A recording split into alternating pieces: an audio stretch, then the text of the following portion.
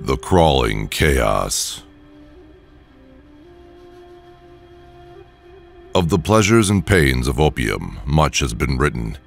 The ecstasies and horrors of De Quincey and the paradis artificiels of Baudelaire are preserved and interpreted with an art which makes them immortal, and the world knows well the beauty, the terror, and the mystery of those obscure realms into which the inspired dreamer is transported. But much as has been told, no man has yet dared intimate the nature of the phantasms thus unfolded to the mind, or hint at the direction of the unheard of roads along whose ornate and exotic course the partaker of the drug is so irresistibly borne. De Quincey was drawn back into Asia, that teeming land of nebulous shadows whose hideous antiquity is so impressive that the vast age of the race and name overpowers the sense of youth in the individual. But farther than that, he dared not go. Those who have gone farther seldom returned, and even when they have been either silent or quite mad. I took opium but once, in the year of the plague, when doctors sought to deaden the agonies they could not cure. There was an overdose. My physician was worn out with horror and exertion, and I traveled very far indeed. In the end, I returned and lived, but my nights are filled with strange memories, nor have I ever permitted a doctor to give me opium again. The pain and pounding in my head had been quite unendurable when the drug was administered. Of the future, I had no heed. To escape, whether by cure, unconsciousness, or death, was all that concerned me. I was partly delirious, so that it was hard to place the exact moment of transition, but I think the effect must have begun shortly before the pounding ceased to be painful. As I have said, there was an overdose, so my reactions were probably far from normal. The sensation of falling, curiously dissociated from the idea of gravity or direction, was paramount, though there was a subsidiary impression of unseen throngs in incalculable profusion, throngs of infinitely diverse nature, but all more or less related to me. Sometimes it seemed less as though I were falling than as though the universe or the ages were falling past me. Suddenly, my pain ceased, and I began to associate the pounding with an external rather than internal force. The falling had ceased also, giving place to a sensation of uneasy, temporary rest. And when I listened closely, I fancied the pounding was that of the vast, inscrutable sea as its sinister, colossal breakers lacerated some desolate shore after a storm of titanic magnitude. Then I opened my eyes. For a moment, my surroundings seemed confused, like a projected image hopelessly out of focus, but gradually I realized my solitary presence in a strange and beautiful room lighted by many windows. Of the exact nature of the apartment I could form no idea, for my thoughts were still far from settled, but I noticed varicolored rugs and draperies, elaborately fashioned tables, chairs, ottomans, and divans, and delicate vases and ornaments which conveyed a suggestion of the exotic without being actually alien. These things I noticed, yet they were not long uppermost in my mind. Slowly, but inexorably crawling upon my consciousness and rising above every other impression, came a dizzying fear of the unknown. A fear all the greater because I could not analyze it, and seeming to concern a stealthily approaching menace, not death, but some nameless, unheard-of thing, inexpressibly more ghastly and abhorrent. Presently, I realized that the direct symbol and excitant of my fear was the hideous pounding, whose incessant reverberations throbbed maddeningly against my exhausted brain. It seemed to come from a point outside and below the edifice in which I stood, and to associate itself with the most terrifying mental images. I felt that some horrible scene or object lurked beyond the silk-hung walls, and shrank from glancing through the arched latticed windows that opened so bewilderingly on every hand. Perceiving shutters attached to these windows, I closed them all, averting my eyes from the exterior as I did so. Then, employing a flint and steel which I found on one of the small tables, I lit the many candles reposing about the walls in arabesque sconces. The added sense of security brought by closed shutters and artificial light, calmed my nerves to some degree, but I could not shut out the monotonous pounding. Now that I was calmer, the sound became as fascinating as it was fearful, and I felt a contradictory desire to seek out its source, despite my still powerful shrinking. Opening a portiere on the side of the room nearest the pounding, I beheld a small and richly draped corridor ending in a carven door and large oriel window.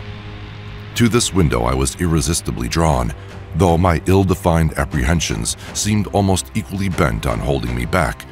As I approached it, I could see a chaotic whirl of waters in the distance.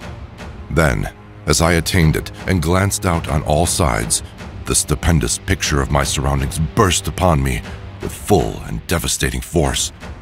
I beheld such a sight as I had never beheld before, and which no living person can have seen save in the delirium of fever or the inferno of opium.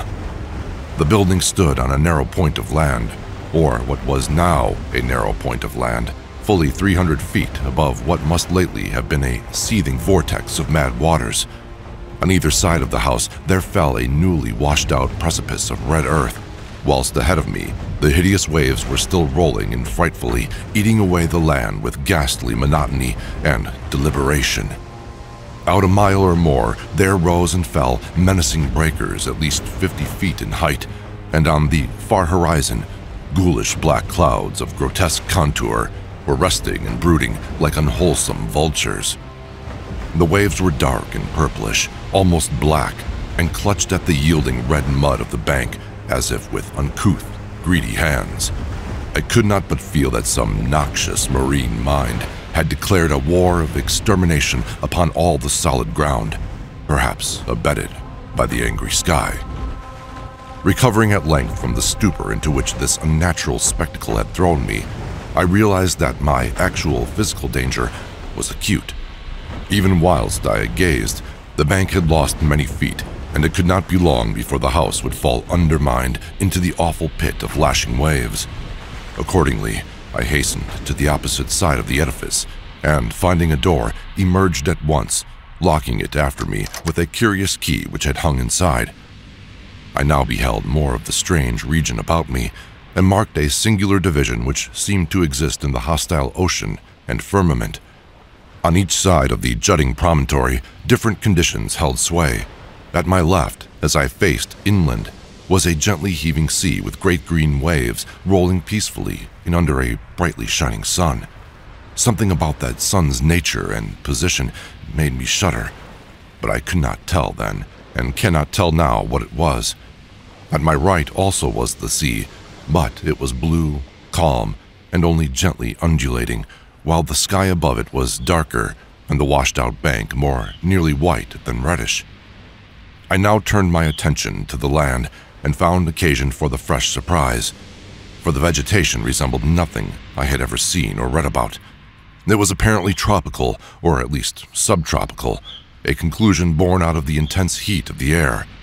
Sometimes I thought I could trace strange analogies with the flora of my native land, fancying that the well-known plants and shrubs might assume such forms under a radical change of climate, but the gigantic and omnipresent palm trees were plainly foreign. The house I had just left was very small, hardly more than a cottage, but its material was evidently marble, and its architecture was weird and composite, involving a quaint fusion of Western and Eastern forms. At the corners were Corinthian columns, but the red tile roof was like that of a Chinese pagoda. From the door inland there stretched a path of singularly white sand, about 4 feet wide, and lined on either side with stately palms and unidentifiable flowering shrubs and plants. It lay toward the side of the promontory, where the sea was blue and the bank rather whitish. Down this path I felt impelled to flee, as if pursued by some malignant spirit from the pounding ocean. At first, it was slightly uphill. Then I reached a gentle crest. Behind me, I saw the scene I had left. The entire point, with the cottage and the black water, with the green sea on one side and the blue on the other, and a curse, unnamed and unnameable, lowering over all. I never saw it again, and often wonder. After With this last look, I strode ahead and surveyed the inland panorama before me. The path, as I have intimated, ran along the right-hand shore as one went inland. Ahead and to the left, I now viewed a magnificent valley comprising thousands of acres and covered with a swaying growth of tropical grasses higher than my head. Almost at the limit of vision was a colossal palm tree which seemed to fascinate and beckon me. By this time, wonder and escape from the imperiled peninsula had largely dissipated my fear, but as I paused and sank fatigued to the path, idly digging with my hands into the warm, whitish golden sand, a new and acute sense of danger seized me. Some terror in the swishing tall grass seemed added to that of the diabolically pounding sea, and I started up crying aloud and disjointedly, "Tiger! Tiger! Is it tiger? Beast? Beast? Is it a beast that I am afraid of?" My mind wandered back to an ancient and classical story of tigers which I had read. I strove to recall the author, but had difficulty. Then, in the midst of my fear, I remembered that the tale was by Rudyard Kipling, nor did the grotesqueness of deeming him an ancient author occur to me. I wished for the volume containing the story, and had almost started back toward the doomed cottage to procure it when my better sense and the lure of the palm prevented me. Whether or not I could have resisted the backward beckoning without the counter-fascination of the vast palm tree, I do not know. This attraction was now dominant, and I left the path and crawled on hands and knees down the valley slope despite my fear of the grass and of the serpents it might contain. I resolved to fight for life and reason as long as possible against all menaces of sea or land, though I sometimes feared defeat as the maddening swish of the uncanny grasses joined the still, audible, and irritating pounding of the distant breakers. I would frequently pause and put my hands to my ears for relief, but could never quite shut out the detestable sound. It was, as it seemed to me, only after ages that I finally dragged myself to the beckoning palm tree and lay quiet beneath its protecting shade. There now ensued a series of incidents which transported me to the opposite extremes of ecstasy and horror, incidents which I tremble to recall and dare not seek to interpret. No sooner had I crawled beneath the overhanging foliage of the palm than there dropped from its branches a young child of such beauty as I never beheld before.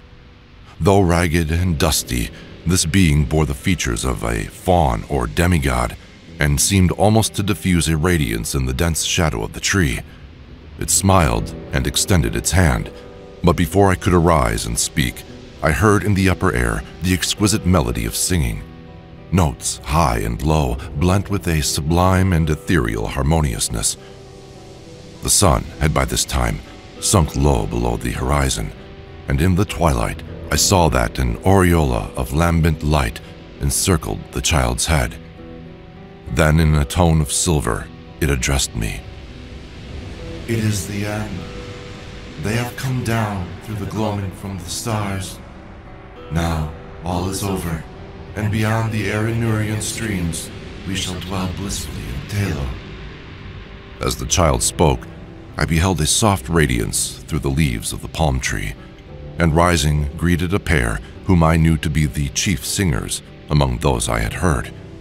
A god and goddess they must have been, for such beauty is not mortal, and they took my hands, saying, "Come, child, you have heard the voices, and all is well. In Talo, beyond the Milky Way and the Arinurian streams, are cities all of amber and chalcedony, and upon their domes of many facets glisten the images of strange and beautiful stars. Under the ivory bridges of Talo flow rivers of liquid gold, bearing pleasure barges bound for blossomy Cytherea of the seven suns. And in Talo and Cytherea abide only youth, beauty, and pleasure, nor are any sounds heard save of laughter, song, and the lute. Only the gods dwell in Talo of the golden rivers, but among them shalt thou dwell. As I listened, enchanted, I suddenly became aware of a change in my surroundings. The palm tree, so lately overshadowing my exhausted form, was now some distance to my left and considerably below me. I was obviously floating in the atmosphere, companioned not only by the strange child and the radiant pair, but by a constantly increasing throng of half-luminous, vine-crowned youths and maidens with wind-blown hair and joyful countenance. We slowly ascended together, as if borne on a fragrant breeze which blew not from the earth, but from the golden nebulae, and the child whispered in my ear that I must look always upward to the pathways of light, and never backward to the sphere I had just left. The youths and maidens now chanted mellifluous choriambics to the accompaniment of lutes, and I felt enveloped in a peace and happiness more profound than any I had in life imagined, when the intrusion of a single sound altered my destiny and shattered my soul.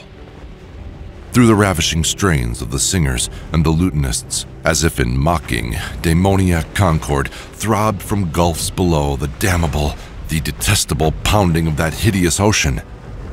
And as those black breakers beat their message into my ears, I forgot the words of the child and looked back, down upon the doomed sea from which I thought I had escaped. Down through the aether, I saw the accursed earth turning, ever turning, with angry and tempestuous seas gnawing at wild, desolate shores and dashing foam against the tottering towers of deserted cities. And under a ghastly moon, there gleamed sights I can never describe, sights I can never forget. Deserts of corpse-like clay and jungles of ruin and decadence where once stretched the populous plains and villages of my native land, and maelstroms of frothing ocean where once rose the mighty temples of my forefathers. Around the northern pole steamed a morass of noisome growths and miasmal vapors, hissing before the onslaught of the ever-mounting waves that curled and fretted from the shuddering deep. Then a rending report clave the night, and athwart the desert of deserts appeared a smoking rift. Still, the black ocean foamed and gnawed, eating away the desert on either side as the rift in the center widened and widened. There was now no land left but the desert, and still the fuming ocean ate and ate. All at once, I thought even the pounding sea seemed afraid of something, afraid of dark gods of the inner earth that are greater than the evil god of waters. But even if it was, it could not turn back, and the desert had suffered too much from those nightmare waves to help them now. So the ocean ate the last of the land and poured into the smoking gulf, thereby giving up all it had ever conquered. From the new flooded lands it flowed again, uncovering death and decay. And from its ancient and immemorial bed it trickled loathsomely, uncovering nighted secrets of the years when time was young and the gods unborn. Above the waves rose weedy, remembered spires. The moon laid pale lilies of light on dead London, and Paris stood up from its damp grave to be sanctified with stardust. Then rose spires and monoliths that were weedy, but not remembered. Terrible spires and monoliths of lands that men never knew were lands. There was not any pounding now, but only the unearthly roaring and hissing of waters tumbling into the rift.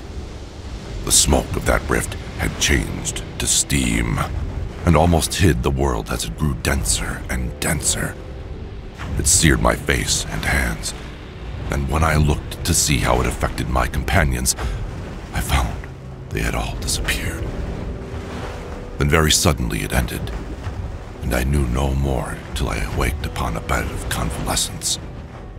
As the cloud of steam from the Plutonic Gulf finally concealed the entire surface from my sight, all the firmament shrieked at a sudden agony of mad reverberations which shook the trembling ether. In one delirious flash and burst it happened. One blinding, deafening holocaust of fire, smoke, and thunder that dissolved the wan moon as it sped outward to the void. And when the smoke cleared away, I sought to look upon the earth. I beheld against the background of cold, humorous stars only the dying sun and the pale, mournful planets, searching for their sister.